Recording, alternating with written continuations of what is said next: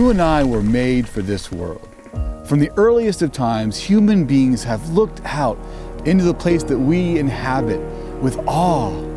You know, whether it's the tranquility of a butterfly that's floating along in the breeze, or the majesty of the stars overhead each night, or the power of a lightning bolt, we have beheld our world as a place of inestimable beauty and wonder and glory. We belong here. It's our home. You know, this world, it was made for us and we for it. In this world, God has given us life. The Bible says that in the beginning, God made the heavens and the earth. The very first chapter of the Bible tells how God made all things that we know and that we see and love. You know, the flowers of the field and the birds of the air, the dolphins that swim in the oceans, the fungi that inhabit the forest beds all over the earth. God made all of it. And as He did so, He says over and over how good it is. This, my friends, is why we love this world. Why we look at it with such awe and wonder. And do you know what the crowning achievement of God's creation is? It's us, you and me. You see, after God made everything else, He made us. God said, "Let us make human beings after our own image." So you see, God made all things and He made them so good that even He stood back in joy and delight at His own creation. And finally, last of all, He made us as His final act. And what's the best part is that after He made us, He not only looked at everything that He had made and said, "It is good," He looked at it now with us in it and He said, "It is very good." Friends, we are the crowning work of this world made by God. What we find at the very beginning of the Bible is that a good God made a good world for us to enjoy and to delight in to His honor and glory. And God has made Him like Himself so that we could enjoy the world that He made to His honor and His delight. And so we could take care of it for Him. So whenever we bite into a really juicy burger and have flavors that just make our minds go crazy with delight, it's because God made us to enjoy the things that He made. Whenever we look at a sunset and are struck still with awe and wonder, it's because God made it for us to enjoy for that purpose, for us to delight in Him and to honor Him as we enjoy everything that He made. You know, whenever we fall madly in love with a boy or a girl, and our hearts and our souls and our bodies are bound together in solemnity and ecstasy and delight, and we build life as one. This is because God made us for this. A good God made a good and wonderful world for us to enjoy and to love to His honor and His delight.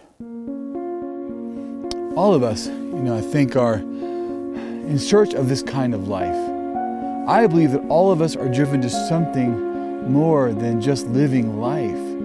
We want to love life.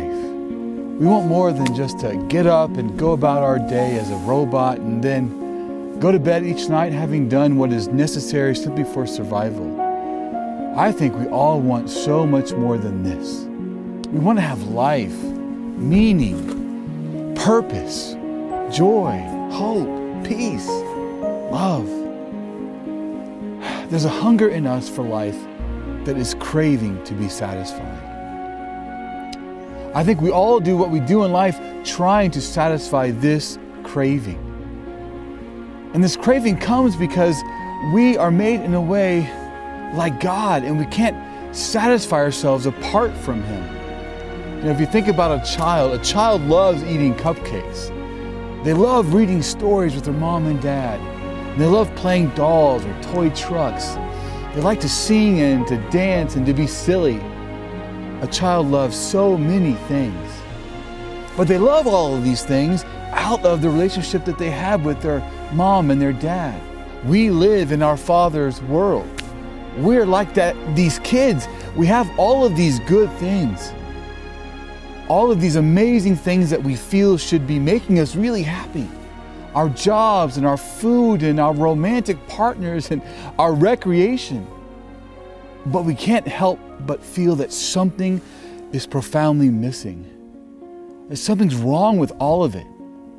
That despite all of this life that we're surrounded by and that we can enjoy, there's something at the very core is missing. You know, so many people think that knowing God is about killing your joy and your delight and the fun you have in the world. But I think that knowing God allows us to experience a joy and a delight and a glory in the world like we've always craved, but could never have. Knowing who God is and knowing that He made our world and He made us and that He did it all so we could delight in Him, find great satisfaction in the world that He made. It's what gives me the kind of joy and sense of purpose and meaning that I've always been looking for. Now, I don't know about you, but that's the kind of life that I want. Look, I'm not trying to deny that there's not a lot of problems in the world or in our lives, but I wanted to start here. Start with all of the goodness that is around us and for us, because everything that we feel is wrong with the world starts because there's something inside of us that longs for a good world. Something inside of us that craves life. Something that dreams of the kind of world that is good and perfect and full of the kind of life that we're looking for. And we see glimpses of it everywhere, in the stars twinkling up above, or the melodic sounds of the waves crashing on the seashore, or the giggle of a child, or in the face of our beloved. We are surrounded by so many things promising life, but we don't know how to get it or how to keep it. But for now, let's just enjoy and be glad that God made such a good world, and that He made it for us to delight in and to enjoy to His honor and His delight. Life.